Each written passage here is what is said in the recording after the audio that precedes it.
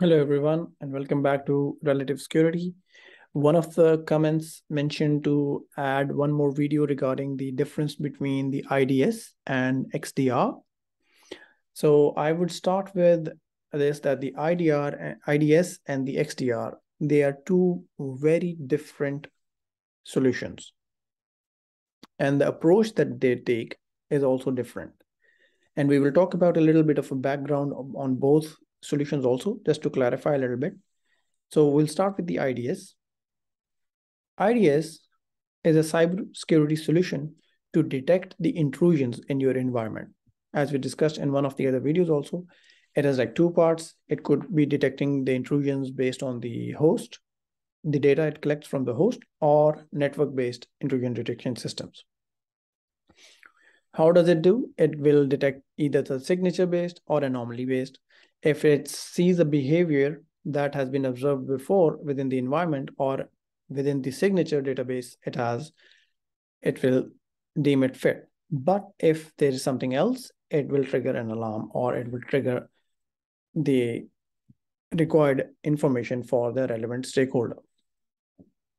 Now, the way it is working, if you focus on this, IDS is the next step to your firewall. Firewall is doing pretty much the same thing. IPS would be the next step from the IDS. IDS is detection solution. IPS is preventing also. Intrusion detection system and then intrusion prevention system. And that's it. They are just detecting the solution. They are just detecting the intrusion, and it is just one solution, standalone solution that is not integrated with anything. It is just sitting in your environment, just like a firewall, and it is detecting the intrusions, depending on if it's a host-based or network-based. Now, if you talk about XDR, XDR is an extended detection and response thing. In the case of IDS, you have an agent. In case of host-based, for the next network-based, you most probably will have a device. In the XDR, it's a complete solution that is collecting and automatically correlating data across multiple security layers. It is going to collect data from endpoints, from servers, from networks, from email gateways, or any other device within your organization. Now, this is also doing the correlation. Advanced machine learning and advanced algorithms are being applied within the XDR to create the alerts. And not only creating the alerts, it is also going to respond to those alerts. Now, in the case of IDS, it is only detecting the intrusions. In the case of XDR, it is not only detecting using the advanced algorithms, it is also responding to those intrusions. Now, even if we say that, is it similar to IPS? Like IPS is also responding, it is intrusion prevention system. But here's the difference.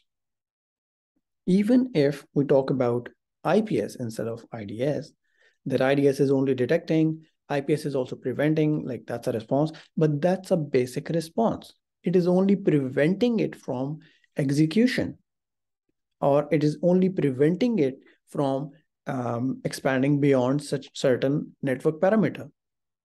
In the XDR, it is not only preventing, it is also taking appropriate actions in terms of response. Now, in the case of XDR, the proper response would be that not only block it at a firewall level with the deny rule, but also add it to our list, maybe whitelist or the blacklist.